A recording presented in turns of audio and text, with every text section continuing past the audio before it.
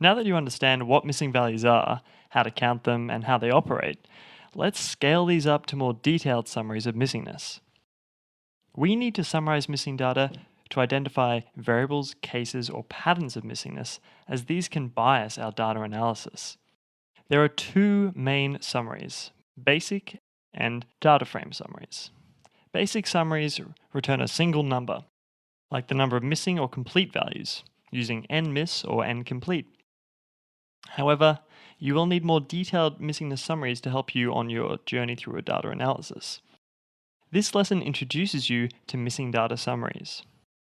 Naniar provides a family of functions all starting with miss underscore, which each provide different summaries of missingness and return a data frame.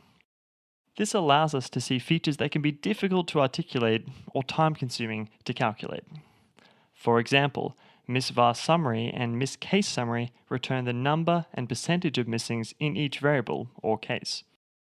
These summaries work with dplyr's group by, so you can fluidly explore missingness by each group. Use misvar summary to summarize the number of missings in each variable.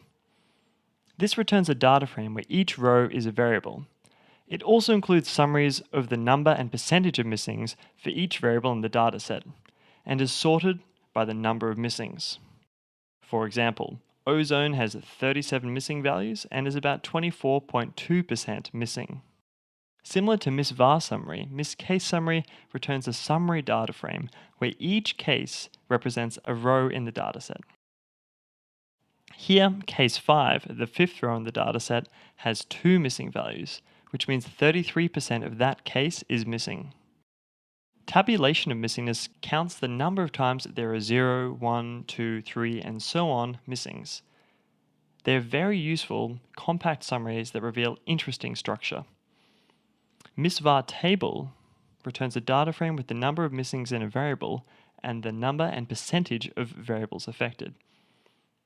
For example, there are 4 variables with no missings detected, which corresponds to 66.7% of the variables, and there is 1 variable with 7 missings and 1 variable with 37 missings. Similarly, miscase table returns the same information, but for cases. We can also look at missingness over a given span or run for a given variable using misvar span and misvar run. These can be really useful for data with many regular measurements, like time series data. Misvar span calculates the number of missings in a variable for a repeating span.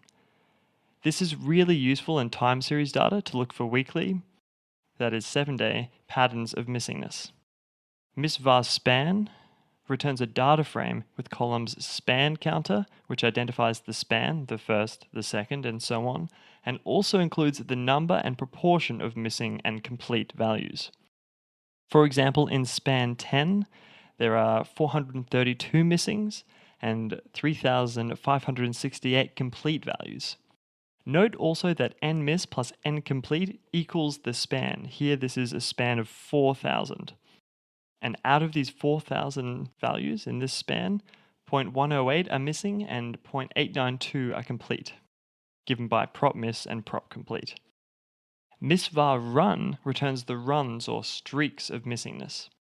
This is useful to try and find unusual patterns of missingness. It returns the length of the run of complete and missing data. This is particularly useful for finding repeating patterns of missingness. Sometimes you are interested in missingness for groups in the data. Each missingness summary function can actually be calculated by group using group by from dplyr.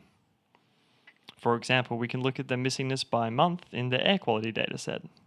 Here we see that month 5 for ozone has 5 missings, but month 6 for ozone has 21 missings. Now,